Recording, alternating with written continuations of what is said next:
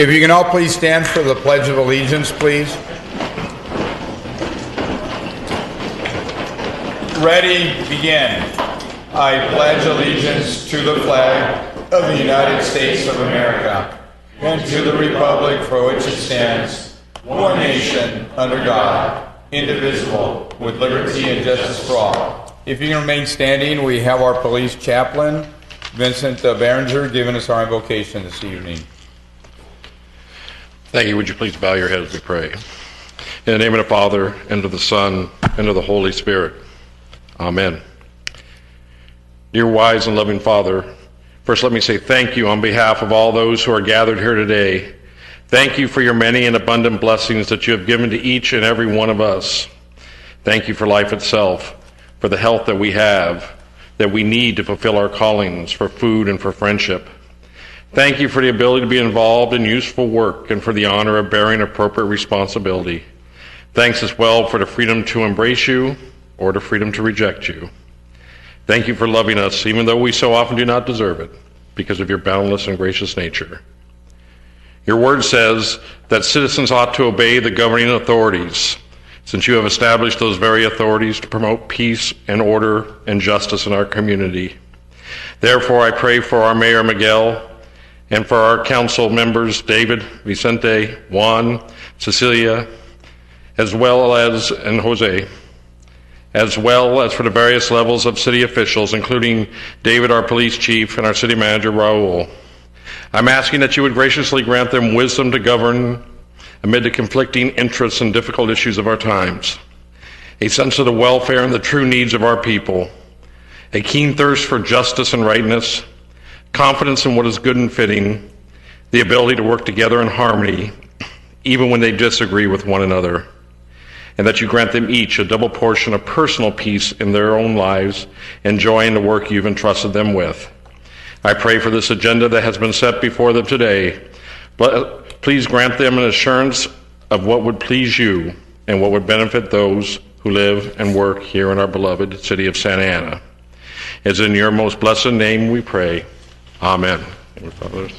Thank you very much. You may be seated.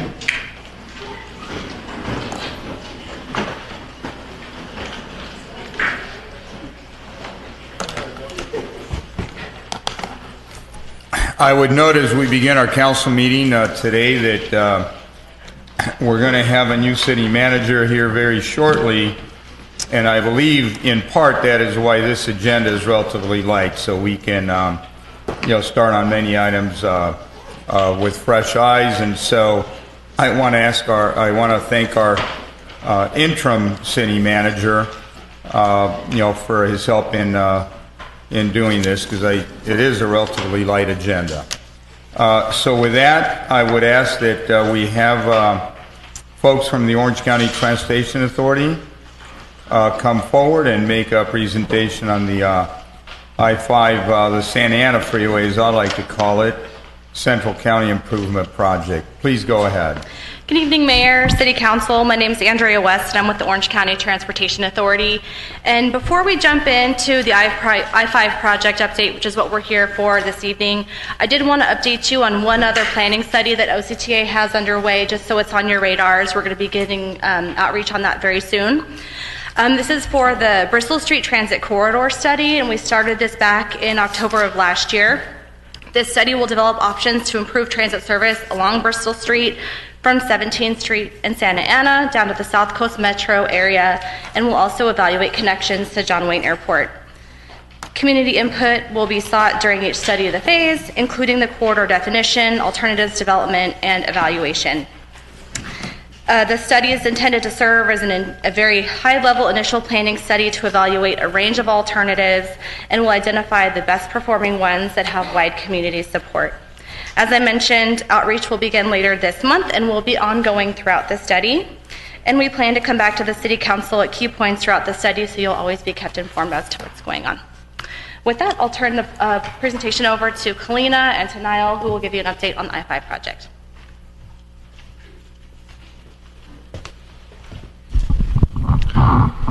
Good evening, Mayor Polito, members of the council.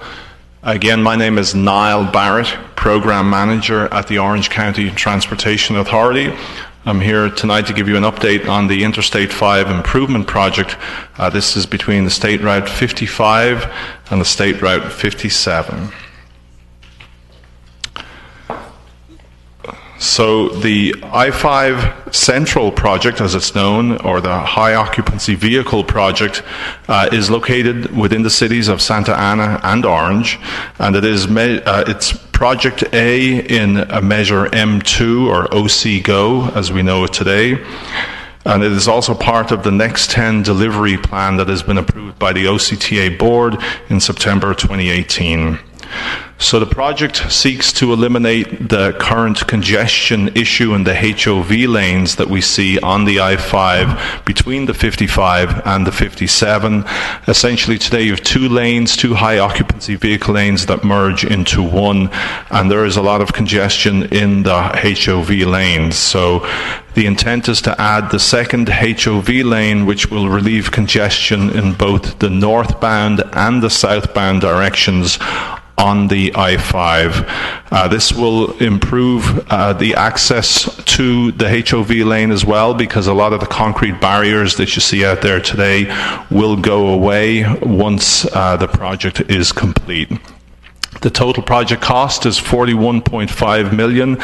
We have various methods to help pay for it. The largest one is congestion mitigation and air quality funds. We also have some surface transportation block grant and local OC-GO funds as well. Construction began on February 20th. So one of the key components, and in fact the key challenges of this project, is the closure of the existing I-5 HOV drop ramp off Main Street. And you'll see that in approximately the center of the graphic here at the moment. This underutilized facility will free up the right-of-way that's needed to construct the additional carpool lane in each direction on the I-5. And so what this allows us to do is to construct the project entirely within the existing state's right-of-way. So in order, before we can demolish the HOV ramp, we need to close the HOV ramp, and in fact that work is scheduled to begin currently next week. We've been in constant contact with, of course, the city of Santa Ana, as well as the local residents and, of course, the businesses in the area, Rancho Santiago Community College, as well as the Discovery Cube. So demolition of the actual HOV ramp itself is currently scheduled for early July, and the primary detour route, which will be for the northbound direction traffic, will be to continue traffic north on the I-5, on the State Route 55, and then divert traffic over onto the State Route 22 to rejoin northbound on the I-5. The demolition work will happen at night, so that impacts to traffic, both local and on a larger scale, will be minimized. The project construction schedule, then, you can see that technically we began construction in 2018 when the construction contract was approved. Again, we began construction in earnest in February of this year. Construction will continue until early 2021, and as you can see, a lot of the major work happens in the first 6 months of this project. What you will see in the next couple of weeks is a lot more lane restriping, K-rail being placed on the I-5, as well as up on Main Street, before we can close that HOV ramp down onto the I-5. So once we get that ramp demolished, there will be a lot of drainage, pavement, retaining walls, lighting, electrical, and various other construction work required to install those additional two HOV lanes. With that, at this time, I would like to hand it over to OCTA's Community Relations Officer, Kalina North. Thank you.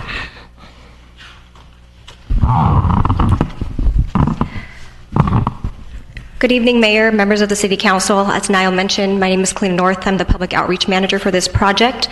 Tonight, I am here to provide you an overview of some of OCTA's outreach strategies over the past year and a half to share information with the community about this project.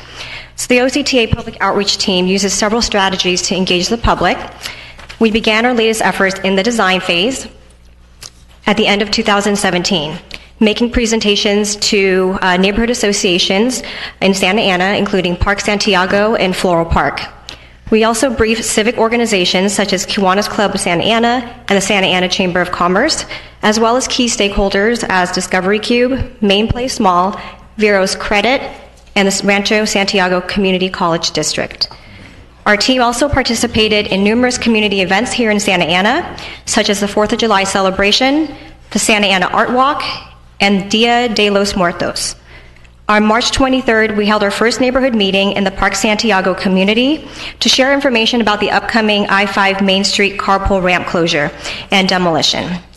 Tomorrow morning, Wednesday, April 3rd at 10 o'clock in the morning, OCTA is hosting a stakeholder working group meeting with key community leaders, business owners, and emergency responders to provide them with a project update.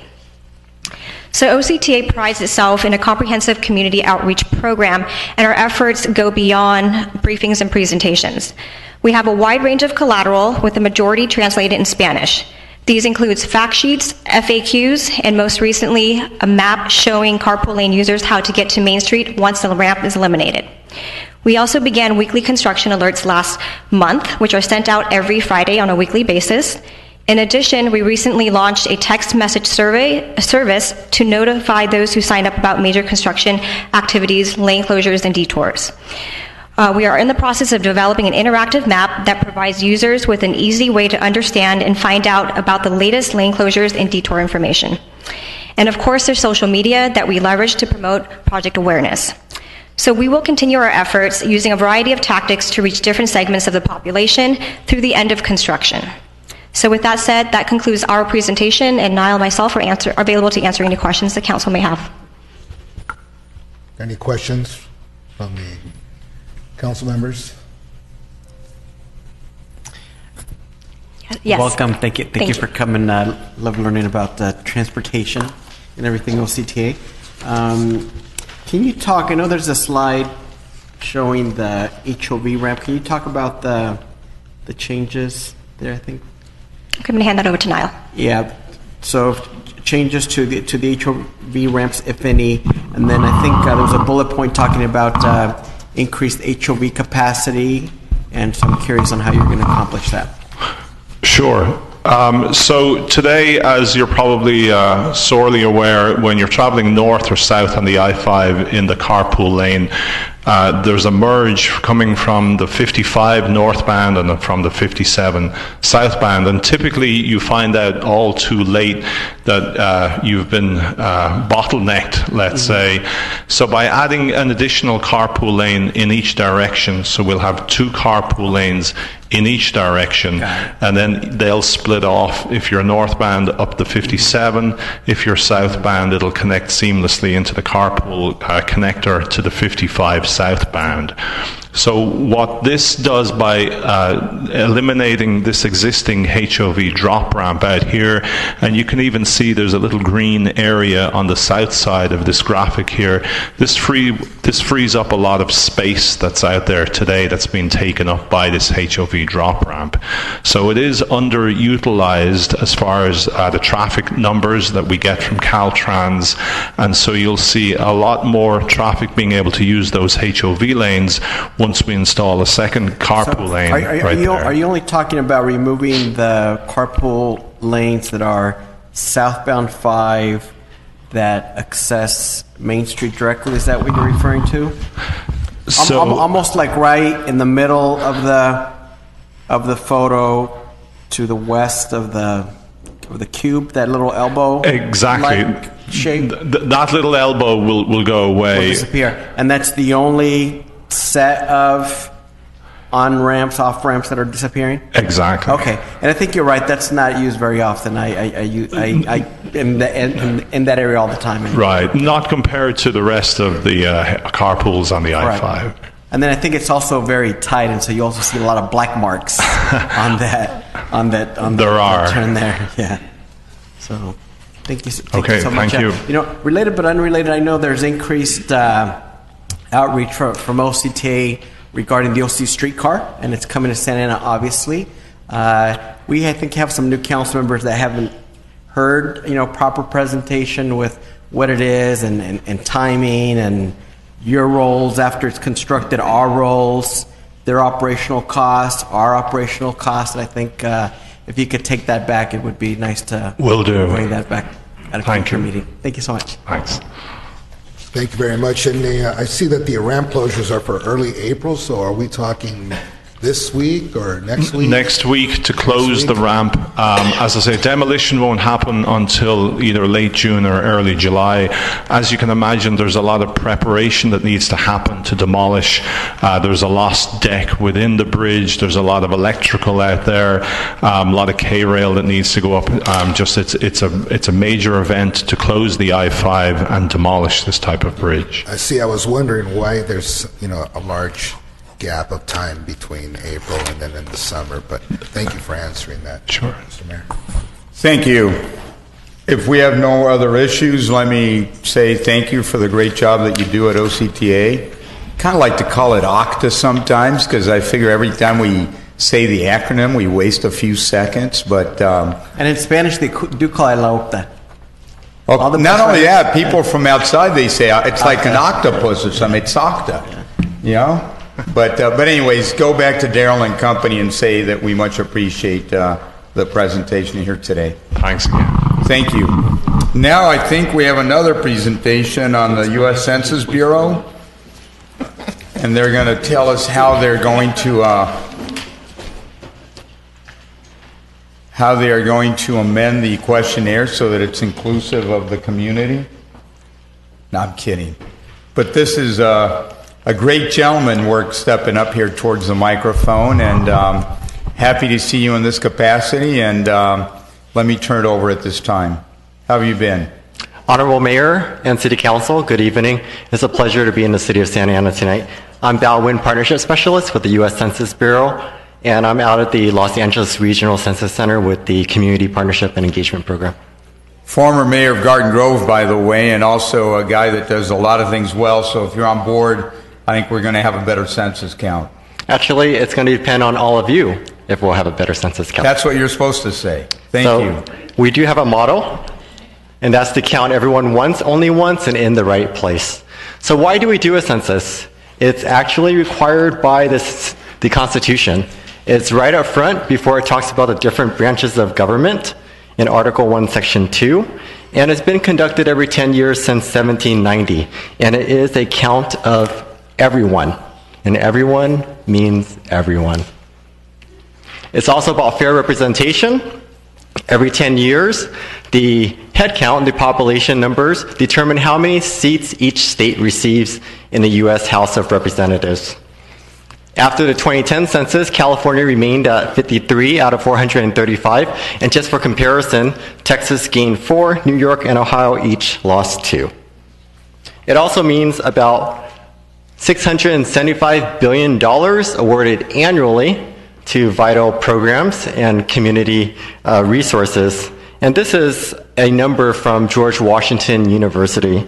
I read in Reuters recently that the number is actually about $800 billion annually.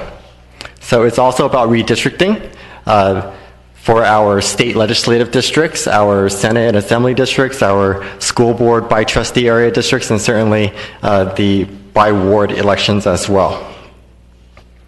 So in California, that comes out to be approximately $76 billion each year, and that's about $2,000 per person counted, underline counted. So I want to assure Mayor, you and the council and members of the public that the data is confidential, which is required by law. The Census Act is enshrined in U.S. Code Title 13, and there has never been a violation of that code since it's been enacted in 1954. The information that comes out of the Census Bureau is only reported in a statistical format. There's no personally identifiable information. The Census Bureau does not share any information that is not in a statistical format with other federal agencies. So other federal agencies such as Immigration, Homeland Security, IRS may share information with the Census Bureau, but that's a one-way street. Nothing personally identifiable goes out to other federal agencies, including the U.S. President. All census employees, including those who work with the Census Bureau on the city end, has taken a lifetime oath to protect that information, and there are strict penalties for that. So those in the city who have worked with the census on updating your GIS system with the Census Bureau, you've also taken that oath, and no information that is personally identifiable can be shared with code enforcement or the police. 2020 will be the easiest census since we'll have folks be able to respond online and by phone in 12 languages in addition to English. The paper form will also be available, and that'll be available in English and bilingual Spanish-English. That'll start March 23rd of next year. So in addition to our partnership program where we're partnering with cities to form complete count committees, there will be mail going home to people who have addresses, and they may receive a pre-assigned ID, which pre-populates the form field when they do respond either online or by phone, but they don't need that pre-assigned ID. So if there are folks who are living in not-to-code dwellings or who are not receiving mail, we still would like to partner with those serving the hard-to-count populations to assure their safety in their response and encourage them to participate and get counted. So the languages that will be available online and by phone, in addition to English, include Spanish, Chinese Simplified, Vietnamese, Korean, Russian, Arabic, Tagalog, Polish, French, Haitian Creole, Portuguese, and Japanese. And there will also be 59 non-English languages available by glossary and language ID card for those communities, community nonprofits who are serving those linguistic communities. We're focusing on the hard-to-count population, which includes veterans, the homeless, children under 5, oftentimes children who share custody with their parents may not be reported, so we encourage everybody.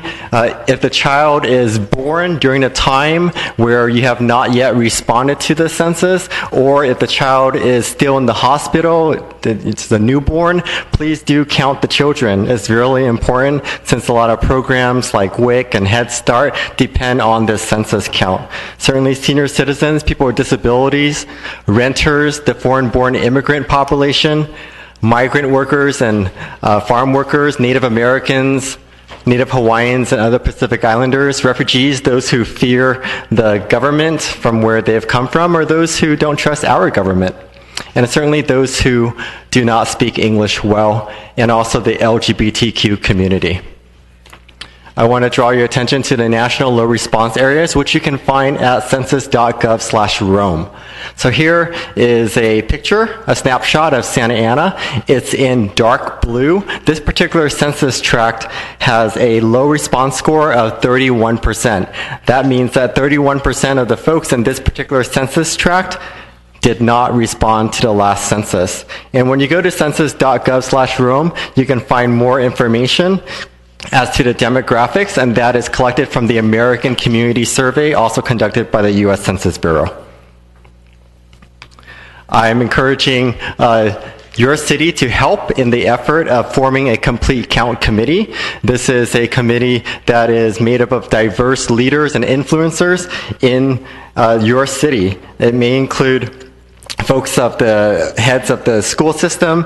Right now, your wonderful staff, Daisy Perez, has already put the pieces together, and we're currently working with Teresa Mercado Cota from Santa Ana College, the Rancho Santiago Community College District. Also with Santa Ana Unified School District, Dr. Susie Lopez Guerra, and Mayor, if you would consider yourself or designating perhaps Council Member David Peñalosa, who represents about 53% of your city in the hard to count and with the low response score areas. So in addition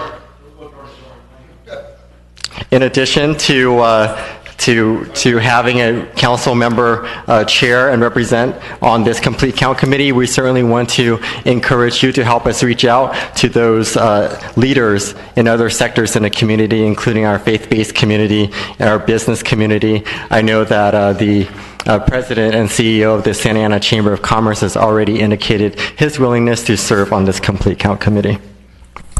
Let me just stop you for a minute on that Sure. and say that I'd be happy to serve, and I just heard Councilor Peñalosa saying, count me in. Yeah. No pun intended, but count them. Count them in this, and we'll look. This is a very important thing for the city. It's tens of millions of dollars, and over the decade, it gets into the hundreds. So the better the count, the better off we all are. That's right, and that count only happens every 10 years. So as you know, your community development block grant funds are determined from the census count. But it also is a count that other institutions like nonprofits and those who are planning hospitals and schools can look at to plan for building new hospitals and schools in the community. And businesses can do it for economic development, and everybody can have access to that data for whatever purpose they need. That's right, Mayor. And of course, the Census Bureau also has some resources for the business community as well to plan for your new business. You can go on to census.gov and look at that information and access that data for yourself. We're in the middle of the education and awareness phase, and the motivation phase will begin March 2020 when folks are able to self-respond to the census. And if they don't, we'd like to remind them starting in May through the end of July when they're able to respond.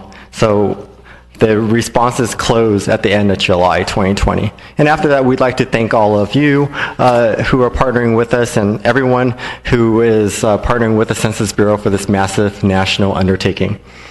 In addition to our strategy of forming complete count committees, we are also partnering with those who are community nonprofits and social service organizations, primarily those who are serving the hard to count, faith-based communities, those who serve the foreign-born immigrant communities, bringing stats into our schools. If you go to census.gov/schools, there's curricula available for all subjects at all grade levels. So please check that out. Also partnering with the media to get the word out. And if you're having any events in the city of Santa Ana, we'd like to have a mobile response table there when it's time for folks to respond to the census. And certainly partnering with trusted voices as yourselves, as elected officials, and those in our community, and certainly thanking everybody. I'd like to draw your attention to this year, we're opening up 2 field offices. One will be in your city, the city of Santa Ana, and the other will be in the city of Fullerton, in addition to forming these complete count committees. And there will be lots of advertising happening in 2020.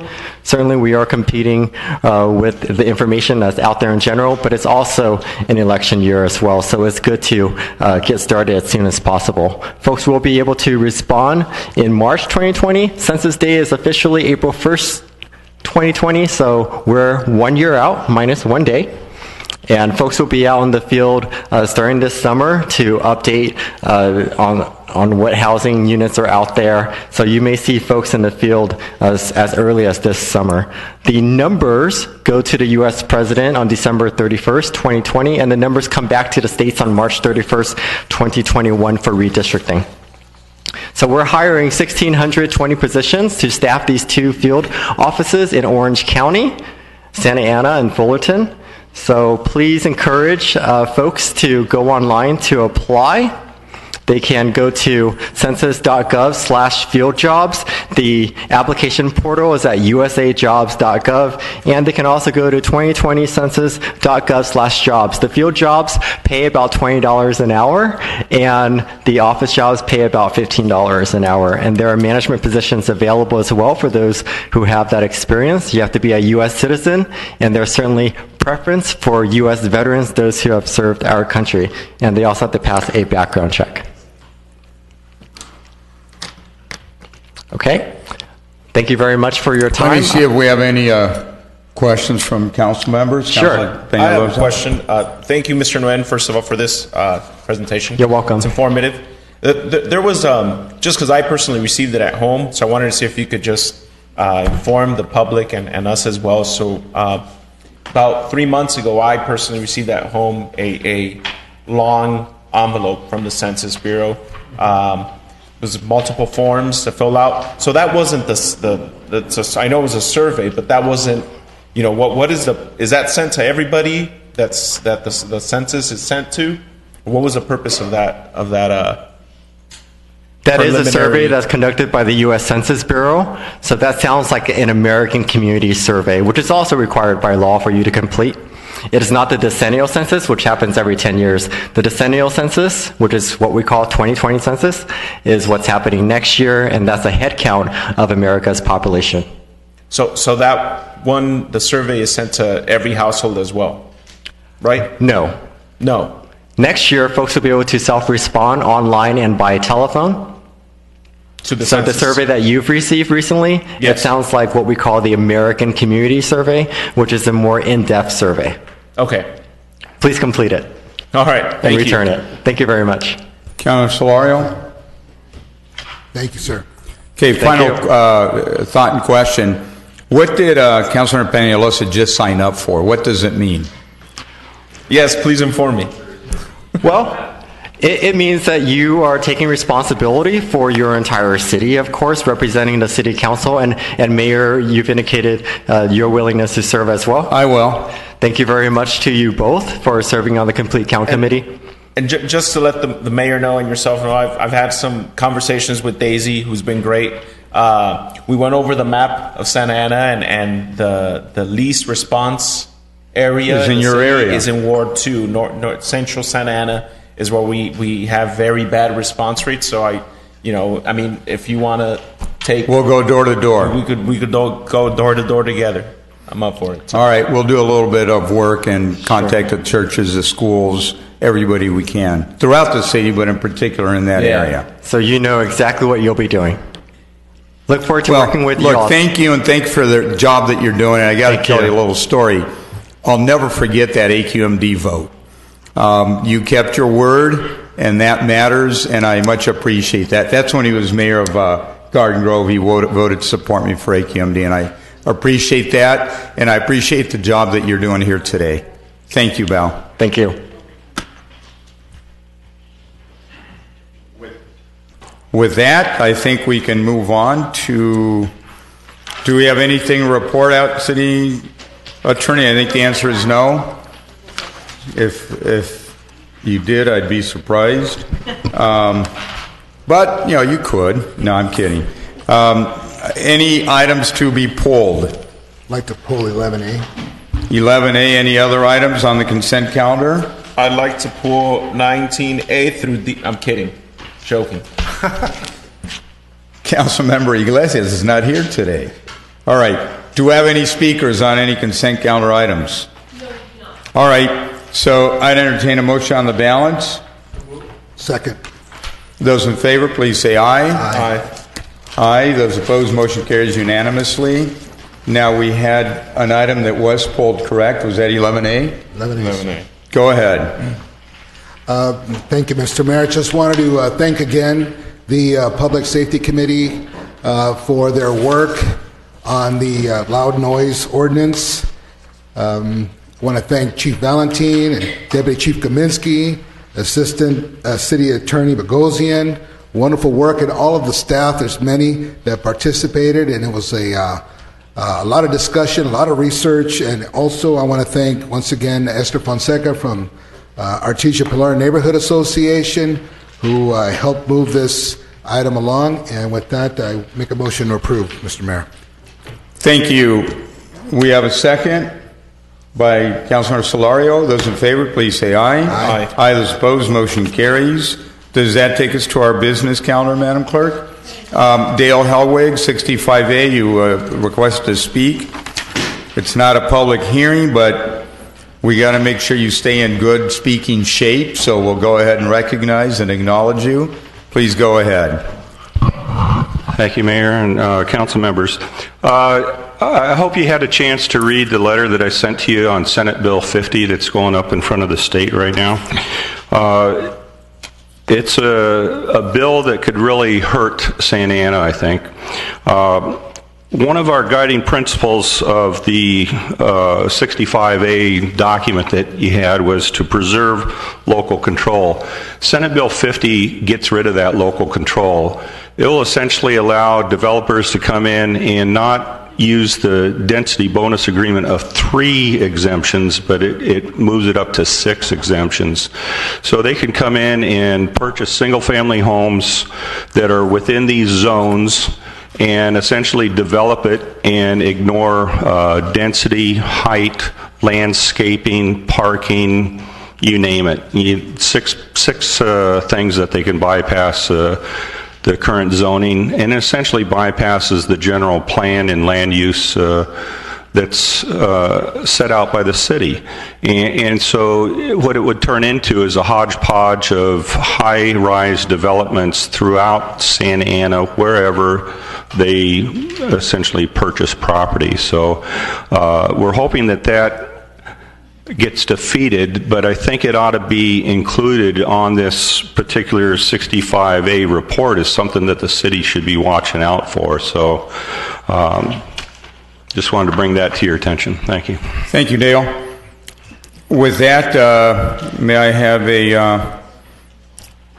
a motion or a second on this item? Motion approved.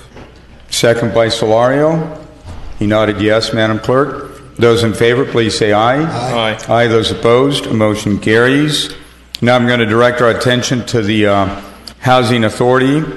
I would entertain a motion on the consent calendar, items 1 and 2. Mayor, and we would Yes. also like to excuse the absence of Sarmiento and Iglesias. I don't know that for we housing. did that. We did do for the consent calendar, for the regular. All right, we'll be nice, because they did not always approve me, I'll tell you that. No, they didn't, on purpose.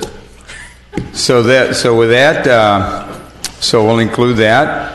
So we have a motion, a second. Those in favor, please say aye. Aye. Aye. Those opposed, motion carries. Item number 3, Housing Authority comments. Seeing none, I will adjourn the Housing Authority, bring it back to the City Council meeting, and note that it's before 7 o'clock, and we have 10 speakers.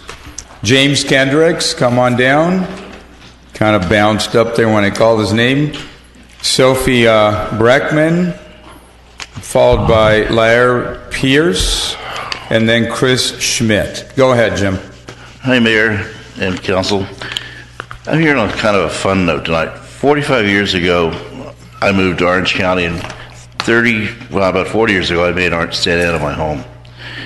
You know, 50 years ago, 1969, Woodstock happened. Did anybody remember that? 50 years ago, 1969, something else happened. Stonewall, New York City.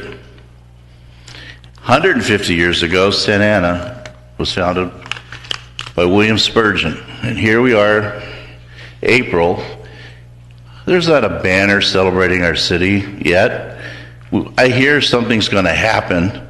Nothing's celebrating. What is going on with our city?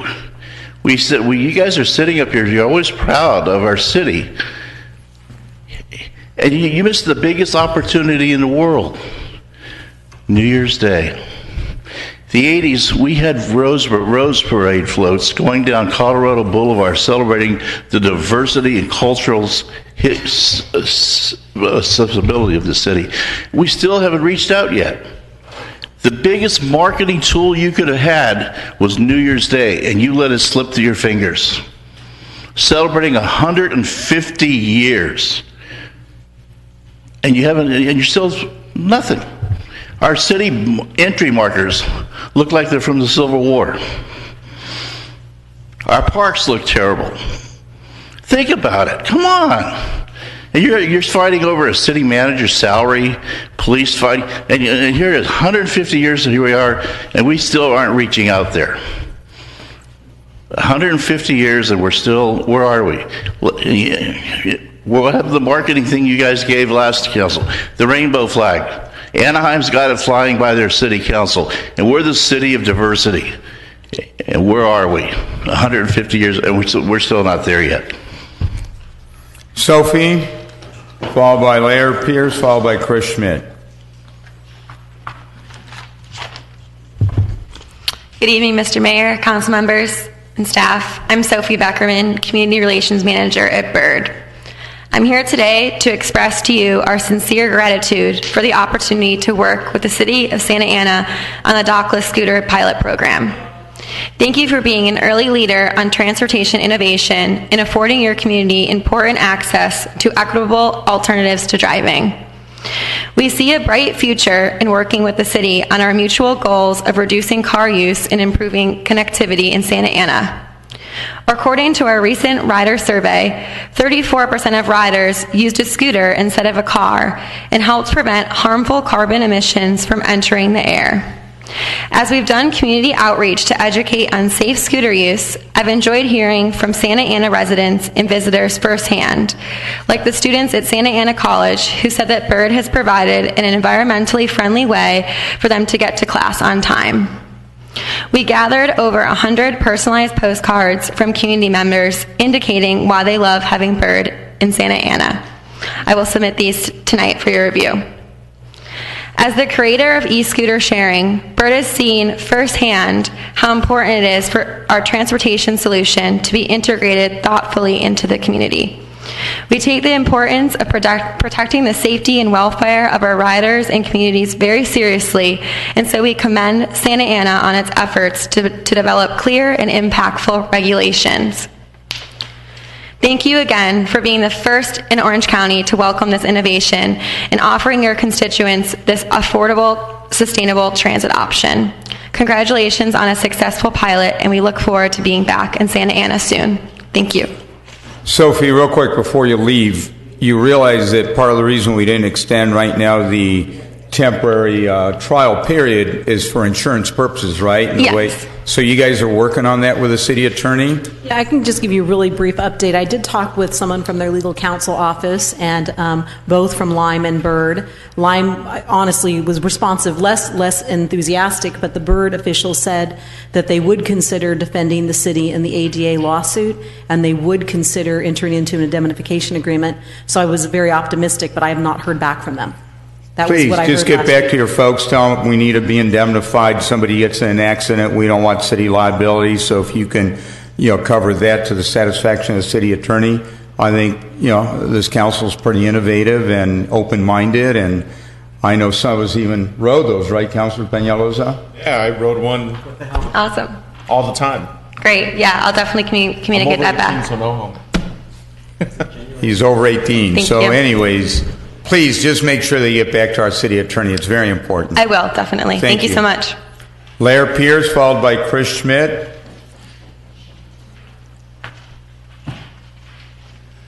Thank you, Mayor Polito, members of the council. I am Laird Pierce. I'm here to speak about something a little different tonight. It's a legislative issue that concerns my client, the Cadiz Water Project, but the bill that's in Sacramento about this project has much bigger ramifications. It threatens the whole CEQA approval process in the state of California, so I wanted to bring that to your attention. The Cadiz project, real simply, there's a great big aquifer out in the Mojave Desert, and currently all the water from that aquifer, 1 billion gallons of water a year, evaporates into the air and is gone. And we want to bring that water into Southern California. It's enough. We'll have enough water to serve 400,000 Southern Californians. Santa Ana isn't planning on using that water. You are blessed with being over the Orange County aquifer, and you don't need the extra reliability that a project like this would bring. But my water district, Santa Margarita Water District, doesn't have a local groundwater source, and they do want to bring this water in. Cadiz has been involved for 10 years in getting regulatory approval for our project, and we have a certified EIR. We were challenged in court. We won all 12 court cases.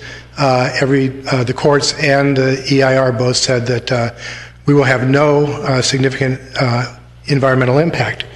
Despite that, opponents are trying to stop our project through legislation, and this year, the third year they've tried, it's SB 307, and I wouldn't normally bring this to your attention, but SB 307 is a slippery slope for any city or any private entity that has to deal with getting approvals under the California Environmental Quality Act. That's because it takes our project, which is fully certified, full EIR that's been upheld in court, and creates a whole new level of review over and above CEQA that we would be exposed to. If they can do that to us, they can do that to anyone. Let's say a project in Santa Ana like the Main Place Mall transformation project, or your recent Metro East mixed-use overlay district expansion. If you had a dedicated opposition to that had lost at every turn, like our opposition has, and they're out of options, if SB 307 passes, they have a new option. They can go to the legislature and create a story and get a new level of review imposed on them, just like they would like to impose on us. So I don't really think that California should jeopardize the certainty that comes with a certified EIR. I don't think that cities are really very much in the mood for more usurpation of local control from Sacramento. So I have a copy of a letter that I'll just leave with your clerk. And Thank you. Appreciate your time. Chris, come on up. Good evening, Mayor, City Council members. I'm here today to make a public comment regarding some statements I heard earlier today in Judge Carter's courtroom regarding saying that there was no opposition to the proposed shelter locations. So I'd like to take this opportunity to remind you. In September of last year, the City of Santa Ana entered into a memorandum of understanding with the County of Orange where they identified a location. On that September 4th City Council meeting, there were 14 letters submitted to the City of Santa Ana. All 14 opposed the shelter location. Again, all 14 correspondence letters opposed the shelter location. I was one of them. Then a month later in October, the city manager, Raul Godinez, sent Frank Kim, the county CEO, a letter saying, instead of that location, choose this location. Buy this location instead. And when we asked the city, why are you guys choosing? They said, we have no jurisdiction. The county can choose wherever they want. Yet Andrew Doe came to a February neighborhood meeting and told us the city told us to buy the Yale Street location. This is exactly why several Santa Ana community members requested last year that there be a sunshine ordinance meeting regarding this shelter location, because we're supposed to have input so we don't fall into this Normandy Place location situation again, where the county is telling us it's the city and the city is telling us the county. Meanwhile, us, the residents and the businesses, are stuck in the middle. Again, I think it's highly inappropriate for elected officials to stand in a federal courtroom and say there's been absolutely no opposition when in fact there is. In the same court hearing today, both the city of Costa Mesa and the city of Tustin had identified a location, but the community said that's not a good location. So those cities worked with the community and found an alternative location. Same thing with Huntington Beach. There was just an article today. They said the location they've identified was too close to a school, so they're working with the community. I respectfully request that we hold a community forum regarding this and let the community have some input. Thank you very much. Let me just for the record tell you that the city did choose that site. Andrew Doe is right. He did not. We did, just for the record. Let me go to city manager comments real quick. Yes, Mr. Mayor. The city is hosting a job fair this Saturday, April 6th at El Salvador Center at 1825 West Civic Center Drive in Santa Ana, and it'll be at 10 a.m. Thank you. Now, council comments. Mayor Pro Tem. Thank you, Mr. Mayor. So I was at federal court this morning with Mayor Polito and our staff, and Mayor, you had left at that point when I was called up to go and speak because there was a question about the Yale Street project. And for clarification there, Mr. Schmidt, I was standing next to Andrew, and he said that he received opposition from the council. It wasn't that there was no opposition, period. He was talking about council members. And I told him and the judge that to my knowledge, there has been no opposition from the council members at the time. Then we were sent. You had your time to talk. So I was there. I was there. I was there. So I can't hear what you're saying because you're not on a microphone. So I'm sorry. So. Council members are meant to vote no. Okay. We're talking about right now. We're talking about, yeah, I haven't received anything from her. Oh, well, you know, I didn't think about that. At the last council meeting, she had made a lot of Okay, well, you know what, let's move forward. Okay, so anyway, so I told him, to my knowledge, I didn't hear anything. I didn't know of such a thing. But anyway, so we are in a legal contract with them. We have an MOU, and you know, that came from the previous council, and you know, I'm intending to go through with it because it's a legal binding contract. What are we supposed to do? Tell them no? Then we're going to get into a big mess. You know, our homeless shelter, the Link, has had 0 complaints since it went up from the neighbors. 0. I have Deputy Chief Kaminsky in the other room if he wants to come out and talk about it. But yeah, he testified today that there was 0 complaints. And so there was that. You know, a lot of people talk about, oh, well, we don't want to hear. Everybody look, nobody wants it in their backyard. There is no perfect solution. You just have to toughen up and make a decision and put it somewhere. And this is the location that we picked. And, you know, the people that talk on the sidelines, they're not getting sued. They're not paying out. They don't have all the information. They're not going through all the legal challenges. There's a lot of things that we can't talk about because they're legal matters. So, you know, I know it's tough on the public when they read something in the paper and that's all they know is what they read in the paper. And they don't know all the background that led to that. And then again, also, when you read the paper, when you read the media, it's like a police report. It depends on how you write it, how you're going to go. What do you want to actually convey? You can take the same thing and just the way you write it will make it look like it's something different than what it really is. So anyway, that is my comment, and that's where we were at today, and we're going to push forward. Thank you, Mr. Mayor. Thank you. Councilmember Jose Solorio, please. Thank you, Mr. Mayor. A few things.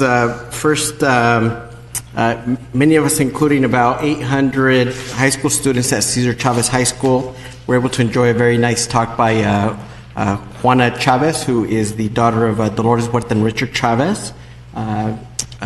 I did receive some support from Sylvia and the city manager's offices, who's on loan, and she was fantastic. So thank you for her. I do appreciate the representatives from Lime and Bird that were here, and I'm hopeful that we could figure out how to do an evaluation of the scooter program that we could share with the council and the public. Staff did an outstanding job, you know, Public Works and Parks on the 6th and Lacey. Groundbreaking. It was very well done. The community enjoyed it, and it's one of those little pocket parks that's right there, right next to the heart of a community with a lot of residents and children. And even though it's a tight little park, there's even going to be room for a little skate park area. So that's very awesome. It was very well received. On the Yale site thing, because I received a number of comments and concerns today. We obviously voted on MOU. An MOU is not binding. We got to go revisit different elements of it. I do feel like, obviously, on the issue of whether there's opposition or not, from the dais we've heard some, from the public we've heard some. I think the school district also sent us a letter of opposition within the last couple of weeks. So that's some of the things that I'm aware about. A community member also shared with me a concern about the Sunshine Act and the MOU that we did pass. The Sunshine Act, for things that are city subsidized, seem to require a meeting, and I don't think that meeting's occurred yet. So if we do want to stand by a Sunshine Act, I think it probably is a meeting that needs to occur because whether public, nonprofit, or others, we hold everybody to the Sunshine Act. So again, it's not that I'm saying I'm not supportive of many of the elements in the MOU, but there were some that we're going to revisit, like costs. You know, right now at the courtyard, you know, we have various residents that are there. We get charged nothing, whereas at this new place, there are going to be costs, and other cities, if they send their homeless here, there's not going to be a cost to them. So we just kind of got to look at the fairness thing.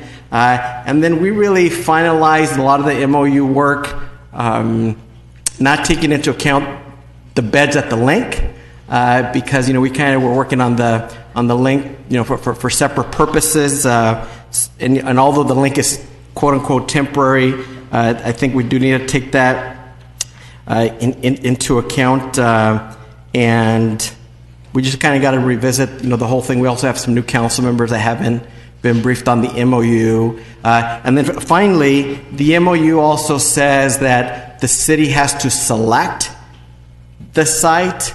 And the legal question, not for now or for later, what does that mean? Does that mean we have to vote on the site at some point? Because I don't think we've necessarily have done that. So I just want us to, at some point in public session, or if it needs to be in closed session, that we revisit the various points in the MOU to see what's still relevant, what's not. Should we try to renegotiate any of it?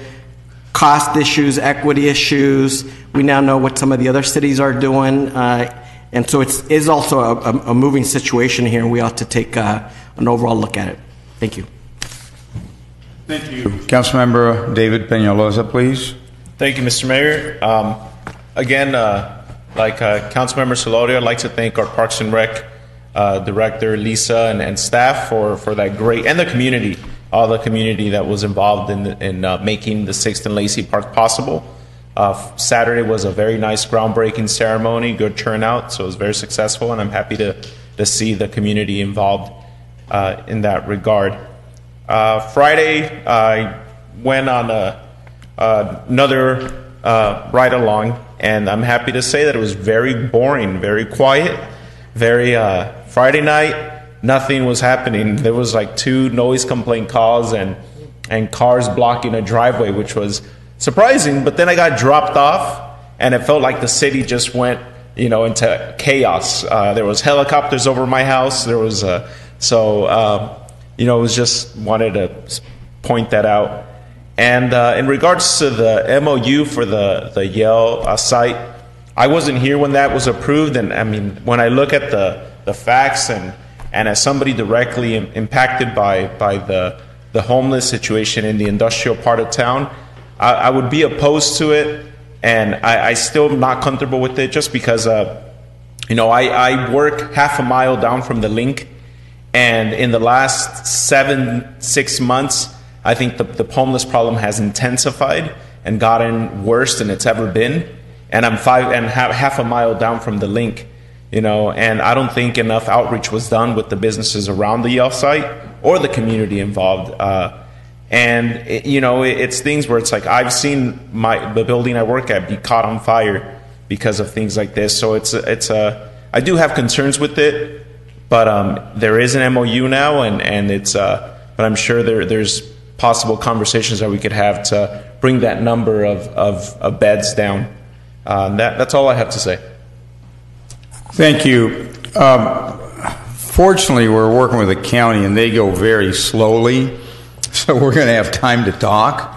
If it were Santa Ana, and if Deputy Chief Kaminsky were there, and if we had our Public Works Director, Flood and Control, the thing would probably be up and running by now. Or at least we'd have bodies going in there. So the county says that they're 10% done with the design, and they won't be ready for a year. We're trying to speed them up till September. So there's going to be time to talk about this. However, I've got to remind us, the link is only temporary. That's going to go down. And all of a sudden, the relief that we see right now citywide, because we are able to put people in on a regular basis. And today, the deputy chief gave a report in the court and basically said that it's pretty much full. Certainly, the families that are in there are full. The children, there's something like 30 children at any one time, and that's full. And then, we have a few spaces sometimes in the men or the women's areas, but in either case, it's being utilized. When that goes away, and it will go away, we need a backup. Also, remember the bus, the old bus depot, which where we now house about 450 homeless, which is destroying the downtown because they're all over the place, and it's not made for that, and there's no parking, and there's no order to it, and it's just very, very difficult. That has to be replaced. And at some point, the Armory is going to permanently close because they're going to close it in Fullerton, and we'll want to close it. So we need to be thinking about all these other factors that are part of the equation. It's not a zero-sum game. So with that, I think we're going to have a very short council meeting at 7:15. I don't know if the council members will know what to do with his free time, and the staff are going to get home and their spouses are going to say, what happened? Did you get fired? Is everything okay? So you can say, no, we're in good shape. And city's in good shape, and we're going to be in better shape soon. So with that, this meeting is adjourned.